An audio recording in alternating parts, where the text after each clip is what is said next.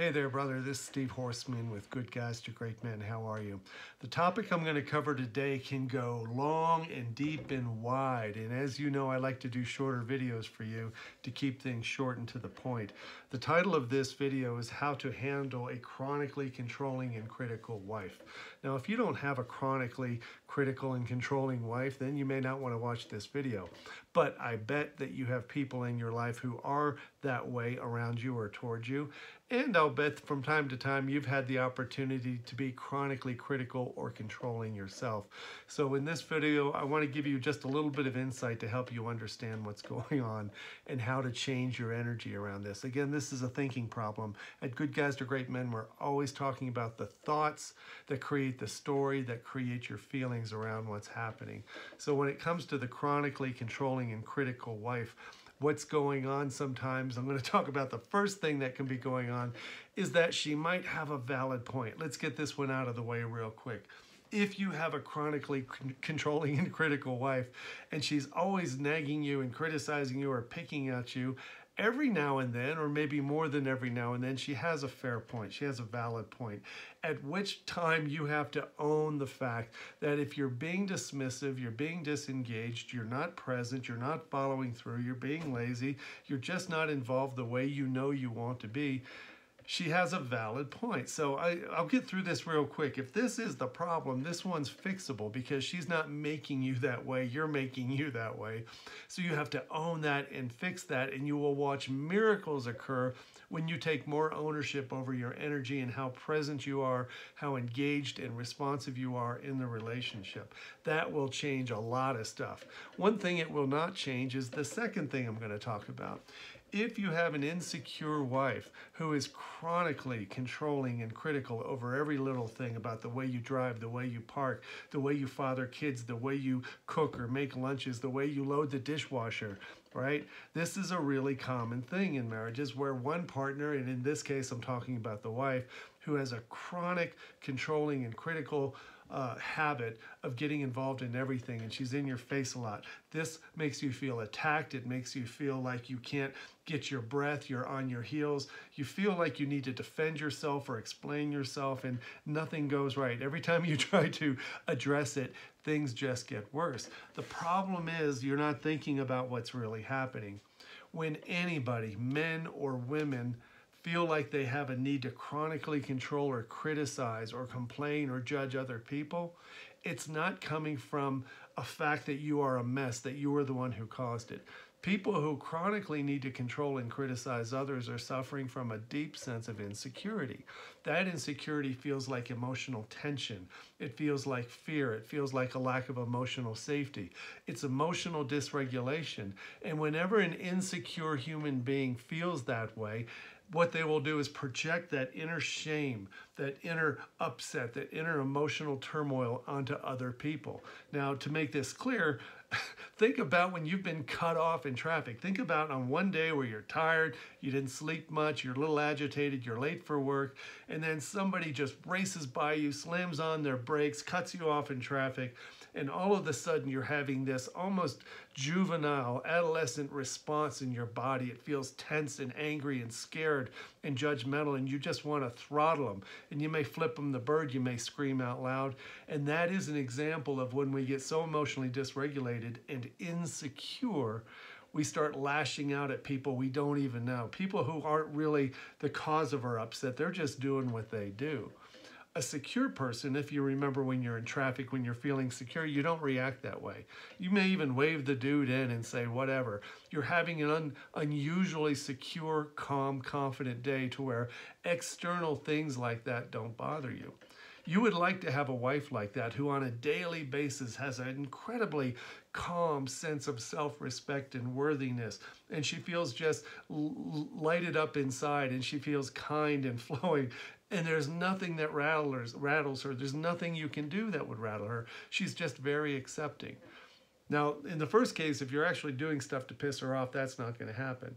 But if you're wishing for an insecure person to be like that, you're barking up the wrong tree. You can't expect her to change overnight if you have been responding to her in insecure ways, that is counterattacking, defending yourself, explaining yourself, shutting down and just disappearing or disconnecting from her.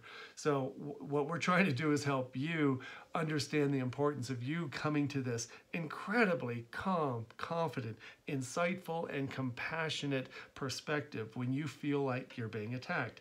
If you are in the room with someone, let's say it's your wife, who's being chronically controlling and critical, I want you to see behind the curtain of what's going on. The fear, the way her mom treated her, maybe the way she slept, maybe the way her whole work life is going, maybe something that happened that day with the kids, and she's just acting out like an adolescent would. If you can see that from a secure masculine frame and not feel like you're being attacked and you need to counterattack and make things worse, you can respond better. Sometimes you just say, hey, you should put those knives down in the dishwasher because if they're pointed up, somebody could fall on them. And maybe you like the points up with the knives in the dishwasher. Stupid arguments about stupid crap are the first order of business here. Whenever she's giving you little comments or criticisms about things like that, all you got to do is say thanks and mean it. Not thanks sarcastically. Thanks. Good point. Put the knife point down or whatever. If you really disagree and want to make an argument over how toilet paper gets loaded, that's going to be a dicey territory. Just say thanks, or say thanks and still disagree with her. But you don't need to highlight the fact that what you think she's doing is unreasonable or mean. Right? That's an easy one. These are stupid arguments about stupid things. Sometimes things get incredibly personal, toxic, mean, unkind. Maybe they're jabs at your nature or at your family. You'll have to stand up. If you're not a secure, confident, grounded, happy man, you're not going to be able to respond to personal attacks, things that are truly toxic, truly mean and destructive to the relationship and to the marriage. A confident, kind, calm, happy man will respond to those things with firmness, without anger, without threat and getting big or trying to be physical. He's just very clear and firm, and he says, hey, you're being really disrespectful and mean and unkind right now. This sucks. I'm not going to do this. I won't talk with you while we're doing this with each other. Let's take a break. You have to mean it. You can't set a boundary that you don't mean. A lot of guys who are feeling insecure, they go, hey, wait, I don't want to do this, and they'll walk away. You have to make a declaration. When chronic controlling behavior and critical behavior comes out and you know it's coming from her insecurity and that it's not really about you, it's about something going on inside her, the compassionate response is a calm, confident request to settle down and take this to another place. I'm not telling you to tell her to settle down. That won't work. But you have to settle yourself down. You have to ask her for a more productive conversation. Tell her you want a kind two-way conversation. If she insists on going on and on and on, like sometimes it happens, like a 2-hour dissertation, set a time limit. My personal time limit would be 15 minutes. If it's truly just a mean, unkind, disrespectful marathon dissertation about everything she's disappointed in you or everything you've done wrong, nobody needs to put up with that. Put a time limit on it.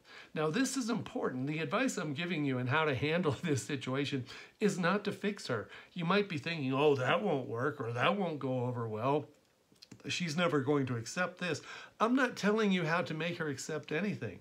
She doesn't have to accept the consequences that you create when things aren't going the way you want them to go. If you want to say, I'm going to stop talking now, she will get mad. If you're going to say, I want to talk to you in a kind, respectful tone, she will get mad.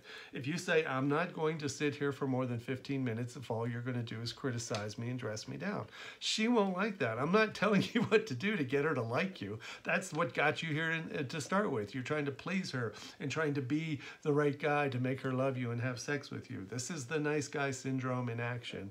So the confident, calm, happy, secure man syndrome is one where you ask for what you want, you describe what it is you desire, you find the things that are going right in the relationship instead of finding what's wrong. You ask her to see what's right in the relationship instead of pointing out what's wrong. And more than anything, you can see behind the curtain into her insecurity and see that some of the upset and the tension and her lack of certainty and safety in her own mind and body isn't something you created, but it is there. And if you do love her, as most guys tell me, hey, dude, I love her. If you do love her, compassion has to be the leading emotion from you. Not sarcastic, not putting up with it, not tolerating it, but loving her through the upset, which sometimes means pissing her off by shutting down the conversation. A secure, happy, calm, confident man learns how to do that, and he feels really good about himself. That's what we do in Good Guys to Great Men. We get you there in everywhere in your life. Fathering, at work, in your company, at home, in your marriage, in the bedroom. You have to find this place to where you don't feel attacked and you don't feel this sense of upset whenever somebody else is getting upset at you. I want to help you with that. And if you want to get more involved, go to goodguystogreatmen.com. Look at everything we have to offer. I would love to see you in the community, brother. Thanks for being here. Take care. Bye-bye.